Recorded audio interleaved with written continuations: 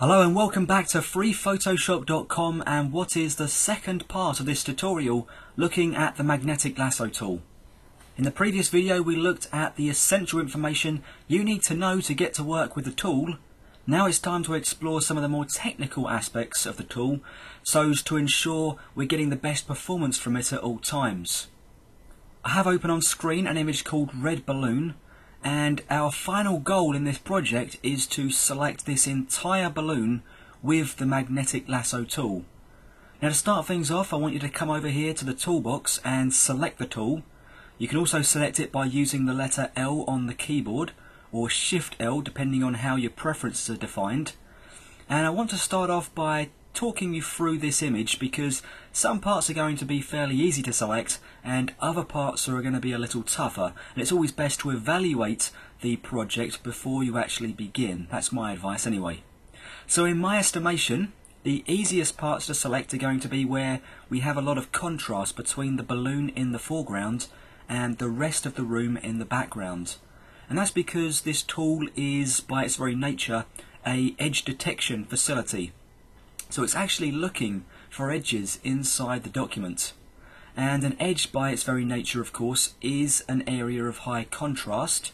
And even though it looks like we've got a red balloon on a white background, there's still actually, believe it or not, a lot of red that resides in the background. Nowhere near as much as the balloon, but there still is more red inside this background than there is blue or green. So we're going to have to be a little bit careful when we're making our selection. The area that we've got to pay a lot more attention to though is this area right here where the balloon meets the light, and that's because the amount of contrast reduces greatly when you compare it to the side down here, for example.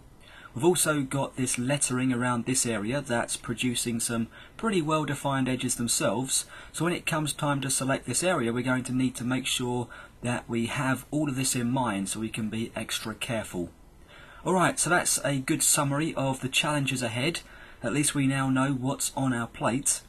And by the way, we also have our regular selection options, what I'd class as regular anyway, up here at the top left side of the options bar. So we can add, subtract or intersect an existing selection outline. We also have the option to feather the selection, and feathering, just in case you're not sure, is when you add a soft drop-off between the selected and unselected pixels. Entering a value for feathering will, by the way, apply to the next selection you create, not the currently active one. Now the options that I really want to talk about are the ones that will really help us gain complete control of the tool. And that's the three options you see right here inside the options bar. Firstly, we have the width value, then the contrast, and then the frequency. And you can go ahead and change those values before starting your selection, but here's something that's often overlooked. You can change all three of these values whilst you've got the Magnetic Lasso tool active. So you can weave your way around the image using settings that are best for specific areas, and that's a really helpful feature, as you'll find out. So what do these various options actually do? Well, I'm going to briefly explain the purpose of each one and then I'll show you them in action as we go ahead and select the balloon. So the first option, width, is a measurement in pixels, and that determines how far the cursor can be from the perceived edge and still pick it up. So the higher the width value, the further you can stray from the edge you're trying to select. Also, the higher the width value, the more possible edges the tool will have to sift through to locate the most prominent one. Therefore things are going to slow down just a little bit, and you run the risk as well of picking up other edges. Generally it's best to lower this as the edge detail becomes more complicated, and increase it when the edges are more defined. Next we have the contrast control, which is a direct measurement of how sensitive you want the tool to be. Again, similar to the way width works, the tool's going to be more sensitive when the contrast value is low, because the idea is it's going to try and pick up the lower contrasting edges. So if you have an edge that's well defined, you can afford to increase this value and therefore make the tools less sensitive. Finally, we have the frequency value, which determines how frequently the tool lays down fastening points, as Adobe calls them. So the higher the frequency, the more fastening points we're going to create, which has the result of giving you tighter control over complicated edges, but will ultimately make the selection outline a little bit more jagged. The lower the frequency, the fewer fastening points you'll create, which will make the resulting selection appear smoother, but again at the expense of a little bit of accuracy. So let's rev the tool up and see if we can create a credible selection. I'm going to make a start on the right side of the balloon, just where the moulding is, the moulding that separates the ceiling here from the wall. So I'll click just about here and then start tracing downwards like so. And if I stray away from the edge of the balloon, you can see that we start creating points away from the edge, and it kind of looks like the tool's got lost, or it's trying to figure out where to go. So I'll hit the delete key or the backspace key just a few times just to get myself back on track here. And what I'm going to do is increase the width value, and I can do that on the keyboard while I'm in full flow here by using the bracket keys. So right bracket takes the value up if you look in the options bar, and left bracket takes the value down.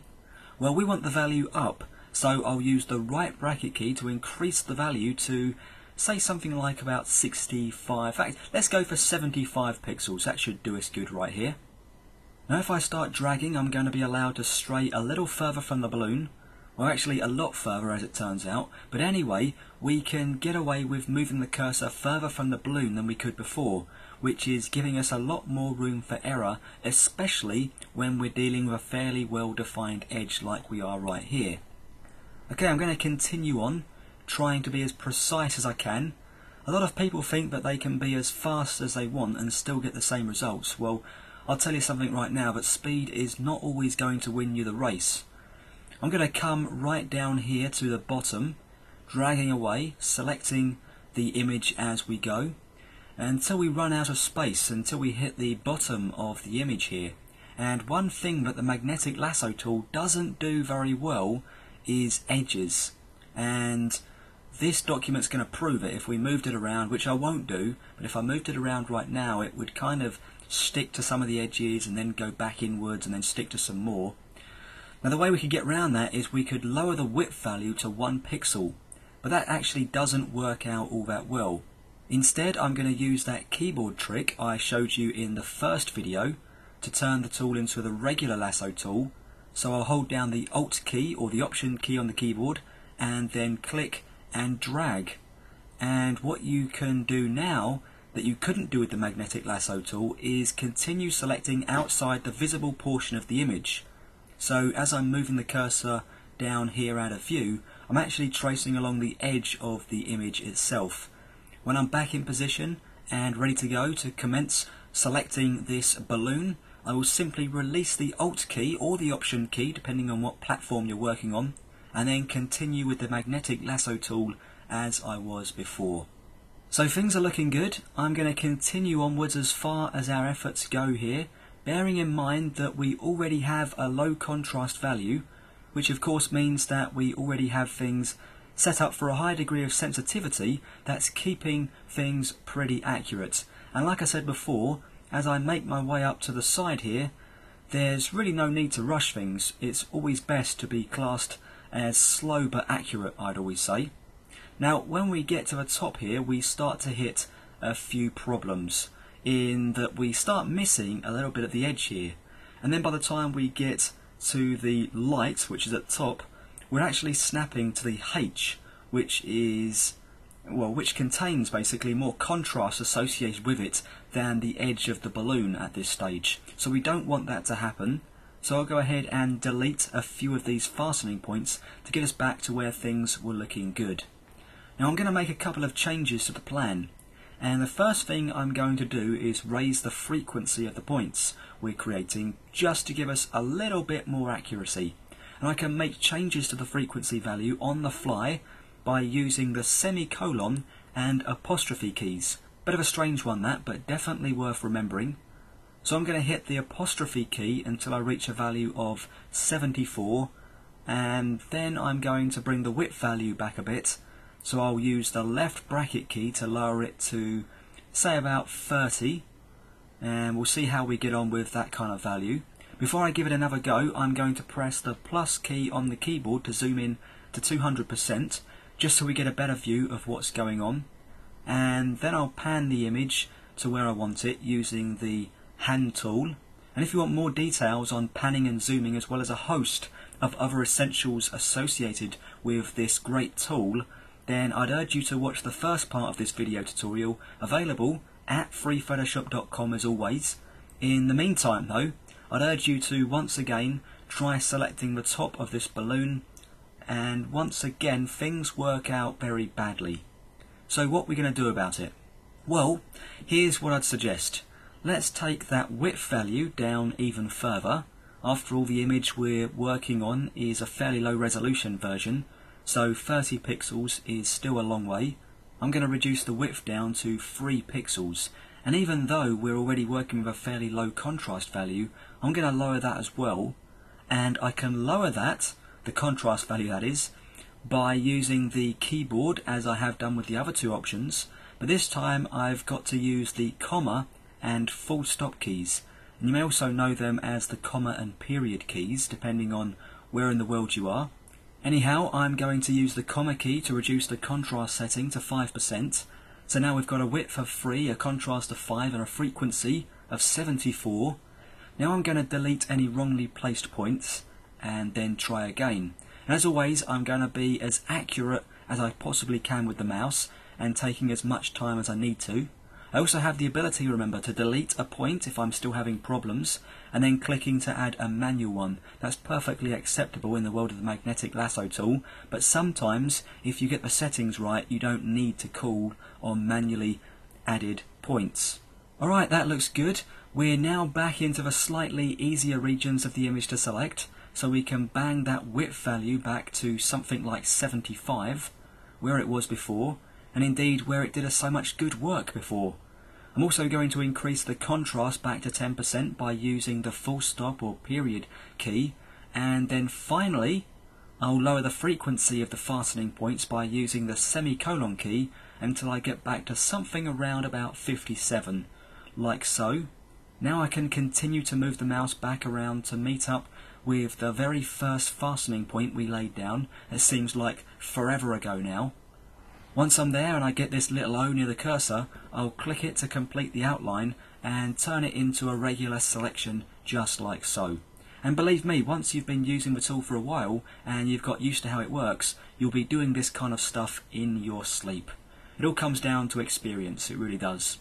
Finally, one last thing I want to show you, and that's this button right up here inside the options bar, Refine Edge.